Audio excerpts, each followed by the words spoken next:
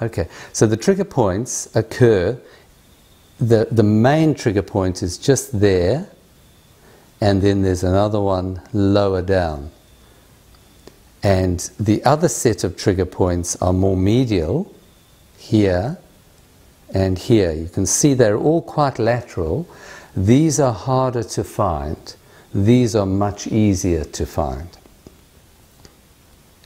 The trigger points themselves, you feel pain, you usually feel pain deep, deep in your back.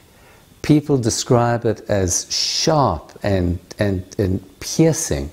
It's to the extent that it can take your breath away.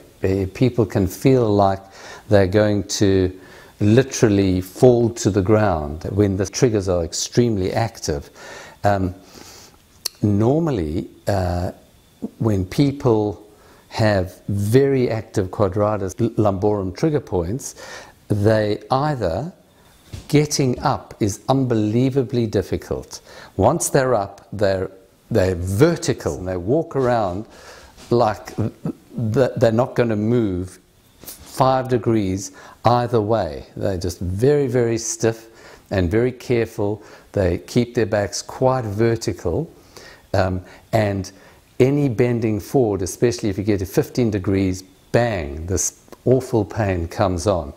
Sometimes it's so severe that they will actually crawl on the ground because it's so painful. So this is